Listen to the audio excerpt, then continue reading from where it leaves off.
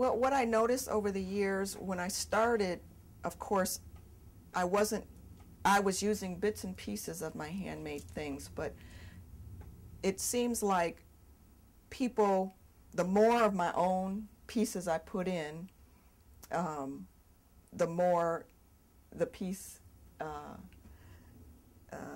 people want the pieces that have a lot of my art in it.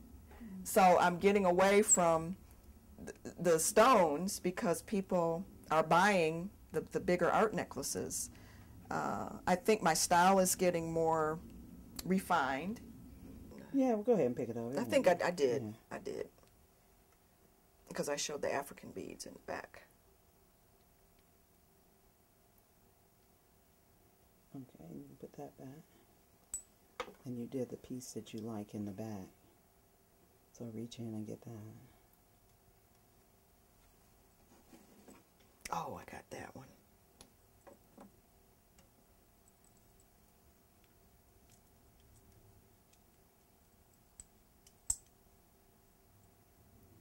And you can put that back. This one? And yeah, you did. I did that one. Yeah. That one. I think that might have been the first one. I was talking about the glass.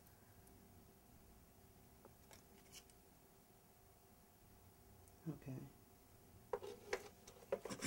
And the bead work. That's an example of a bad cut, which does happen sometimes. That's a good cut. So basically, sometimes I measure, and sometimes I use something that I already have to, you know, use as a reference. And I have to cut the base pieces. This is for making earrings. So we're pretend that those are what I did, and I actually would get it a little better.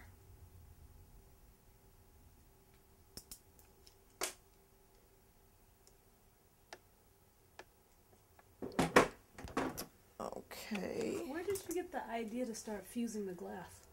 Well, you know, I've been doing this for about 14 years, and right now fused glass is very popular. A lot of people are doing fused glass. When I started it, it was just coming into its own. But I love glass. That's just, I love clay and I love glass, and that's why I have gravitated toward both of those. And I believe, I'm hoping this is a new canister. I hope this is the one that I just bought, because this is MAP gas. I'm not set up for propane fuel, which you can have a big tank of propane fuel and that'll last longer. I'm not good with having that kind of gas in my house, so I'm happy with my MAP canister. It'll last about 25 minutes. And then it'll go cold, and then I need to finish my bead. Then it'll run out. But that's good enough for what I'm doing.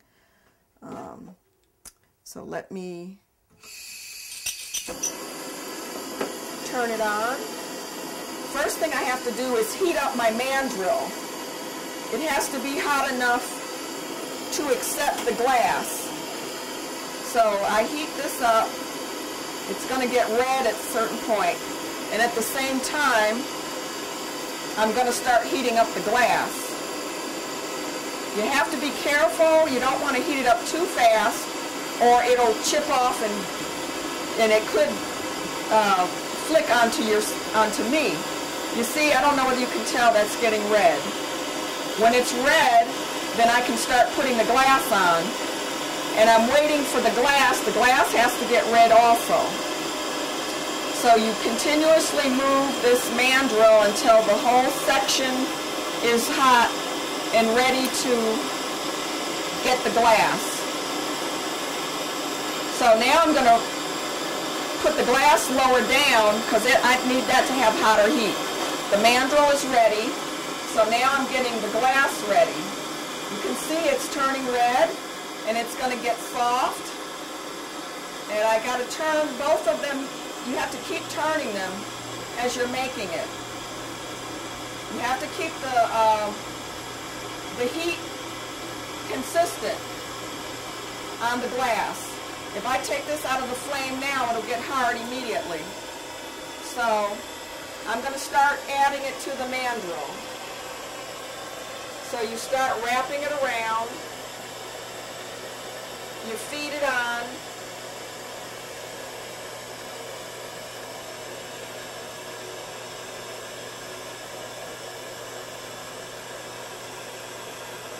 and you just keep feeding it on until you have the amount of glass that you want on there. And the more you have on, of course, the bigger your bead's going to be. You have to be careful. You want the ends to be good, so you keep adding on from top to bottom. I'm keeping the mandrel close to the flame. I don't want it right in it, but I want it to be close enough so that it's still hot enough and the glass will be not fracturing. So you kind of wind the glass on until you get the amount on that you want. And I'm turning the mandrel the whole time. You have to keep the whole piece heated. So you have to keep turning it because you don't want one side hotter than the other.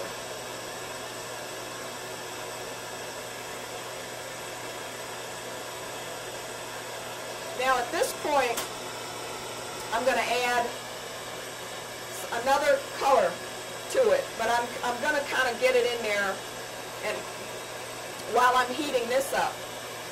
And I always heat the new glass high. You don't want to put it hot immediately or it could flick off on you. But you can see this bead here is safe as long as it's in that heat. Now while I'm going to bring this down a little higher. The area that you have the glass on in your flame, there's different hotnesses. So up here is less hot than down here. And while I'm working with this, I'll move that up. And I'm going to get this, you see how this is starting to get round? The way you get your bead round is by turning it. I'm eventually going to flatten it because I like flat beads, but you can have a round bead and you can make it any shape you want it. So this is getting close to where I need it to add to the other bead. It's getting hot. This is an aventurine brown, so it has gold flecks in it. It's very pretty with that ivory color. So I'm going to start adding some of this.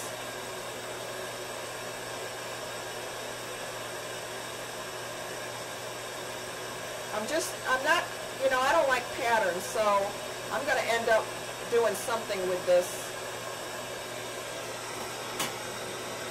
I'm letting this melt in now. So I'm keeping